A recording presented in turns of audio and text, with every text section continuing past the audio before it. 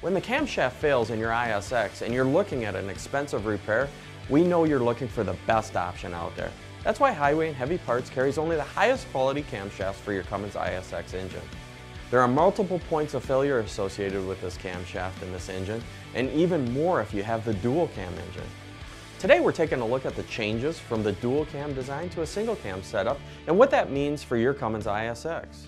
Before we get into today's video, if you're looking to keep your diesel engine running at peak performance on the road, be sure to hit the subscribe button.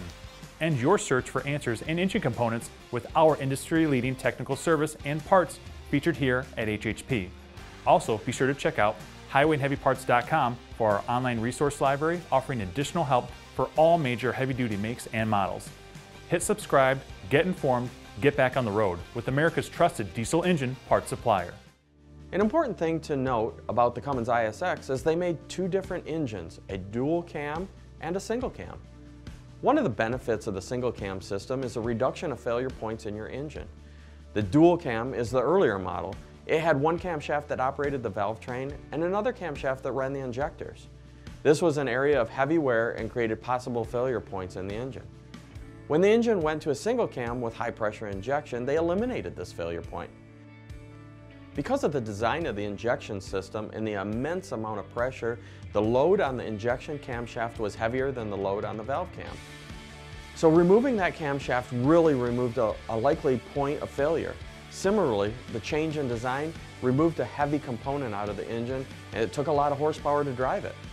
So the move to a single cam engine actually made the engine more efficient. The move to a high pressure common rail system also allowed the engine to better meet emission standards.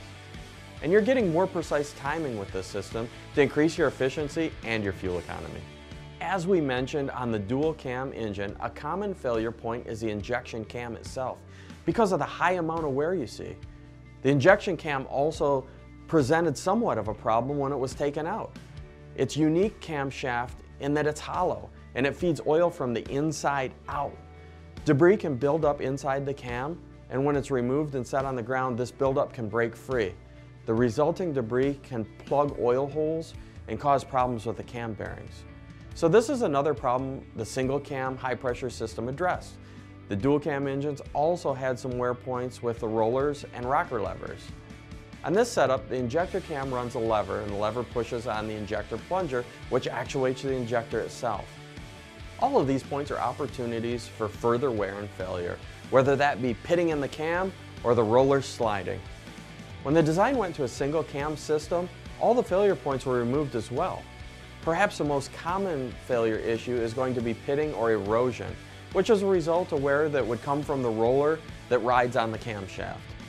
Oil change intervals are extremely important as well, as extended oil change intervals or coolant dilution into the oil will cause wear on the camshaft and the camshaft bearings.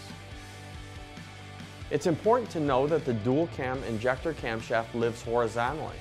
Because it's oil fed through the center of the camshaft, it spins. So a lot of companies use what's called a centrifugal oil filter. The idea is the filter is going to use centrifugal force to pull the stuff that's not supposed to be in the filter to the outside. This results in oil passages starting to get reduced size, and because that it's solid buildup. This can result in a spun cam bearing on startup. When the cam is removed for repairs, and a lot of times it's set on end, and even a small impact can cause some of the material to break loose inside. When it's put back into the engine, it can block oil passages, which result in a cam bushing spinning, which ruins the head and the cam. To prevent this though, a soft plug on this particular cam needs to be removed. Inside of the camshaft should be cleaned, and then the plug should be replaced. Cummins has a service parts topic out on the installation of these camshafts, which we recommend taking a look at. It's important to note the proper way to clean these camshafts and that you might need special tools like a timing wedge to help fine-tune the engine to run more efficiently. Our mission is to take the risk out of buying diesel engine parts for our customers. So, if you're looking for affordable, OEM quality diesel engine parts with expert advice on the other end of the line, we're here to help. If you have any questions, you can call any of our ASE Certified Technicians at 844-447-1453, or you can chat with us online at highwayandheavyparts.com. Be sure to like this video and hit the subscribe button on YouTube, Facebook, and all our additional social media channels to stay up to date on all news and information from Highway and Heavy Parts. From diagnosis through delivery, we will be there.